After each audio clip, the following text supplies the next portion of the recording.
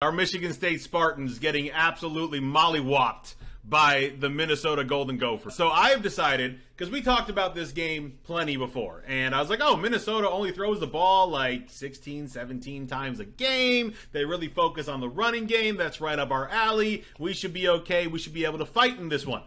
I'm throwing that out the window, Ryan. From now on, I don't care if a team only threw once. I don't care if we face Army. All right? If Army is facing Michigan State this year, they are going to throw the ball 45 times because our secondary is so god-awful that we can't stop a high school quarterback right now. It is so bad. And apparently, we lost all ability to get pressure on a quarterback with our front seven as well, which just makes it even better for Spartan fans. We got nothing to look forward to this year, folks. Nothing. And this is not overreaction Monday, Tuesday, whatever. No. This is seeing with my own eyes what we have and what we don't have. We don't have Kenneth Walker to cover up the mistakes from last year. We don't have that. We don't have that playmaker that can just actually carry the team on his back to 11 wins and a New Year's Six bowl. We don't have that this year. Peyton Thorne has absolutely regressed. He's had one good game, and that was at Washington where it didn't even matter. All right, we got nothing at the quarterback position, apparently. We got nothing in the running back position. We got no offensive line. We got no defensive line. We got no secondary. I don't know what happened to Jacoby Windman. Apparently, he was kidnapped after the shutout in week 2 because I ain't seen him since. This Michigan State team is bad. Thank God we had Cupcake to start to get a couple of wins because this could have been an 0-12 season. As it is right now, I don't know how we get 2 more wins. I don't know how we get 2 more wins. If they have anything even remotely competent at quarterback, as long as he's got 2 arms and they aren't this long, we are not going to stop their passing attack. And I don't know how we get victories out of any of the games, especially the ones we got coming up. We beaten Maryland with Talia throwing. That man about to throw for 550 yards on our defense. We're going to beat Michigan with JJ? Not a chance. Ohio State? No way in hell. This is not happening. It is going to be a bad year. Prepare yourself for it now. It's only end of September. We ain't even in October yet, but I'm already trying to find Halloween masks to hide my Spartan fanhood. Yeah, the Bassin defense is bad, but it was bad last year, and they still won 11 games. I don't think they're going to win 11 games, of course. No, I didn't think they were going to win 11 games at the beginning of the season, but you can win games with the god-awful pass defense, and it is something that this team has done, just not this year. But we've seen them have the ability to do it with Peyton Thorne. Yeah, if we're playing like that blame game that we just played with the Lions, I think Peyton Thorne is probably last on my blame list because he's not getting time, and the thing that I think is really like crippling Peyton Thorne is, well, okay, I'll start with this. He needs to be better. He needs to step up. If Michigan State was going to repeat 11 wins or get to 9 or 10 that people thought they would get to, Peyton Thorne had to take a step up from what he was last year because we knew we didn't have Kenneth Walker. We knew we weren't going to have Jalen Naylor. So Thorne needed to step up. And just the offense needed to change. Now, I know we brought in Berger and Broussard, but we knew the offensive line was bad too because they were bad last year. So it's not to say that we knew the entire offense was going to be, god-awful or something. But we just knew the offense had to be different, right? And if it had to be different, it probably had to involve throwing the ball a little bit more, and you hope your quarterback would have taken a step up, and that hasn't happened. Where I think Peyton Thorne is getting maybe a little bit too much criticism, or why people should take a look at really how difficult is Michigan State making it for Peyton Thorne, is when Michigan State goes down 22-0, or when when they go down however many points that Michigan State is going down by so fast. What that does is it essentially throws your offensive playbook out the window because the teams know, 1, you're not really good at running the ball, and 2, you're certainly not going to run the ball now because now we know you don't have Kenneth Walker, and we know that your offensive line is bad, so now you have to beat us with Peyton Thorne just trying to sling the ball all over the place, and he's not a good enough quarterback to beat defenses when they know that is what is going to happen. If you had a more balanced attack, then I think Peyton Thorne could hurt you with some of the deep ball stuff that he's shown, kind of the ability to do. But if the team knows that you're just throwing the ball because they know you can't run it and they know that you're already down 3 touchdowns before halftime, then I think the game script completely flips, and that's what I think Peyton Thorne struggles with, because now Michigan State's trying to get those points back because they know it's not like their defense is going to give up 22 points and then, bear down and give up only 3 more the rest of the half or something, or shut them out the rest of the half, or keep them scoreless until the fourth quarter to try and help get your offense back in the game. So you're taking just kind of like effort shots now more because it's what you think that you have to do to win, and it might be what you have to do to win. Not that they almost beat Washington, but that was the game plan against Washington. And for a while, it looked like, hey, maybe they're going to be able to somehow get back in this game because of kind of that philosophy on offense. But then the defense still couldn't stop anybody, and Washington just kept scoring. So every time you thought Michigan State was about to get close, Washington's, Michael Penix threw for another touchdown. And then you're like, okay, now I know where this game is going. And that's where I think I would shoot Peyton Thorne a little bit of defense, right? I'd shoot him a little bit of bail on that, and not even that he's been good. I just think he's kind of the last on the list of problems that Michigan State has had. And with Minnesota, one thing I thought was really poor was the tackling. If you looked at Minnesota's yards per carry, it was probably close to 5, and I thought Michigan State, I thought they were getting there, they just weren't getting them down. And if you're not getting them down, then kind of what the hell is the point of getting there if you're not going to tackle them? So then it allowed Minnesota to beat us with the run and the pass. I know Jacoby Windman came out and he said we thought Minnesota was going to run the ball, and then they started passing, and kind of we failed to execute against the pass, which you're like, yeah, no duh. But no, they weren't able to get any. They started to bring more pressure, and they just still weren't able to get there. So, I guess at least they made the adjustment that we wanted to see them make from the Washington game. It just didn't work because the players weren't able to get there. But I did notice on third downs when they had Cale Holiday out there, who can't cover a fire hydrant, that when he was out there on third downs, he was blitzing and he was rushing the quarterback. So that part I did like, although it didn't work. Only part of the game I liked was, okay, at least they're making an attempt. And now it's just kind of up to the players to execute it, and obviously they weren't able to.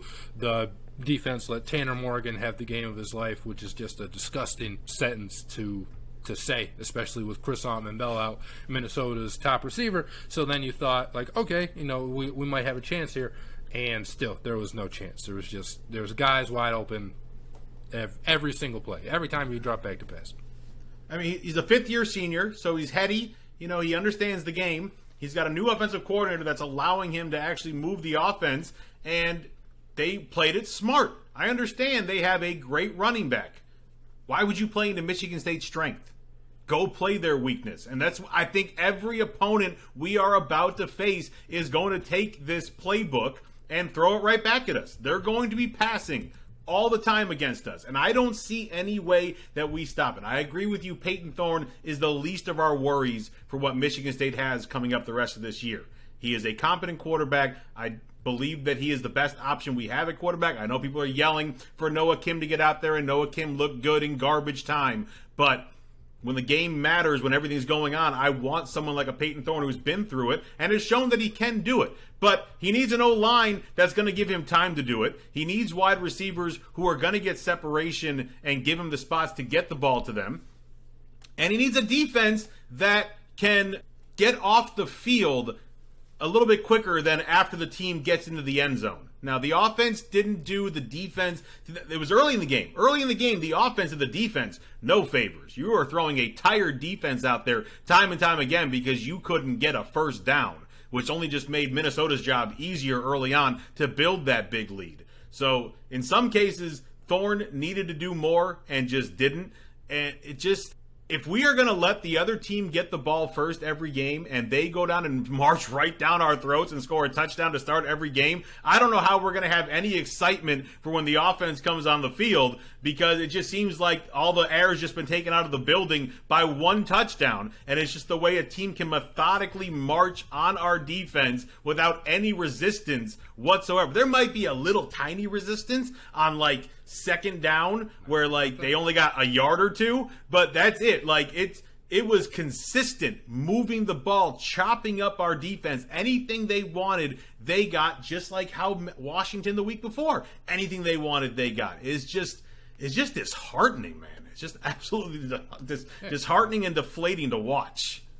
I mean, look at, again, Tanner Morgan, 23 of 26. There's 3 incomplete passes the whole game. And one thing that I think you mentioned as I fumble with my headphone here is the air being taken out, and it goes back to when Michigan State falls down early, they really have to kind of throw out their game script. Michigan State only ran the ball 14 times, and this is a team that wants to be way more balanced than 14 rushes and 31 pass attempts. And then you compare that to Minnesota, who ran the ball 48 times and had 26 pass attempts. It's that's the part that Michigan State's not going to be able to overcome. You can't give up the early leads like that. Minnesota, again, 14-0. It seemed like it was right out the gate, but 14-0 at the end of the first quarter. And then Michigan State's defense, they gave up 3 points in the second quarter. So it was 17-0, but that's the kind of response that you want the defense to have at that point, right? If you're going to give up 14-0, we're going to give up 3 points and get us to the half. Offense, if you can get us 7 or 10, then we still feel like, we're kind of in this game.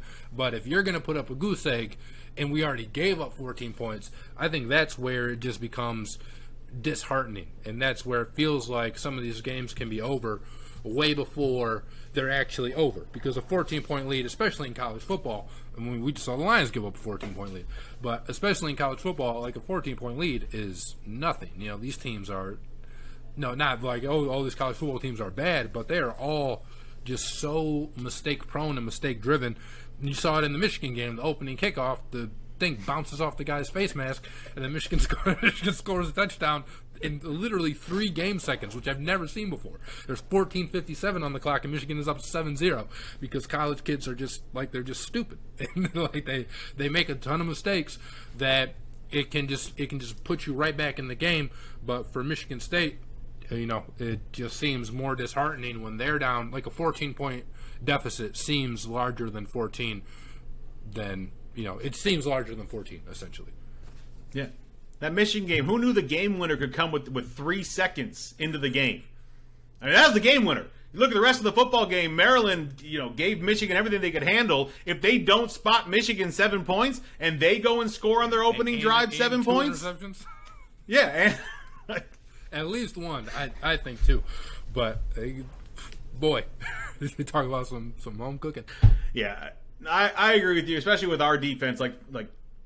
It's just bad. I don't see a way out. Not this year. I don't see a Kenneth Walker pulling us out. I don't see Berger and Broussard, turning into that. I don't see Peyton Thorne just going dumb all of a sudden and throwing for 500 yards. I just don't see it this year. I'm reading pieces and they're like, oh, it's going to be harder now to make a New Year's Six bowl. What? What? Make a New Year's Six bowl? Are you kidding me? If we make a bowl, I'm going to do a handstand. I can't do it, but I'm going to find a way to do it. If we make a bowl, that means we won 6 games. We win 4 more games this year. I just don't see it. I don't see a team on our schedule that doesn't have at least a semi-competent quarterback that we can actually run our game against and not have to worry about them throwing all over the field against us because we don't have the guys to get it done in the secondary. I just don't see it. I mean, what you need is a quarterback to go out there and make mistakes in your pass rush to get home. Obviously, that hasn't happened in the last 2 games, but with some of these quarterbacks in the Big Ten, it can happen. Probably not going to happen against C.J. Stroud. Probably not C.J. or J.J. McCarthy either. But maybe some of these other guys can give Michigan State the ball when they probably shouldn't give Michigan State the ball. I mean, you'll be able to capitalize that way. But, no, I don't think there's going to be a game where Michigan State is just out there locking people up in the secondary. I think it'll be a game where the offense probably clicks, and if Michigan State wins, it might just have to be in the shootout. Like a 55-51 shootout. I mean, before it was, okay, we don't have Slade, we don't have Snow, we don't have Henderson. And those are big losses. But I don't know if those 3 guys come back. We're not going to get Snow back this year anyway. But even Slade and Henderson coming back, is that really going to be enough? Like, our defense looks so bad. I don't know how that is enough with those two guys coming back that it's going to make any kind of a difference in the season we're going to have. I mean, I think it'll make some difference. It's not going to turn the defense good or anything, but it'll make it improved. And it'll make some difference, I think, because Henderson should be a leader back there. So hopefully that helps with some of the communication issues. But yeah, man, I don't know. We'll see. We got, again, Maryland this weekend. And while it sounds like, I guess we'll talk about it on our show on Friday, but Talia should come here and throw the ball all over the place. Maryland's defense is also suspect, so that's not a game that I would just chalk up as an auto loss, but we're not going to win that game holding Maryland to 20 points or anything.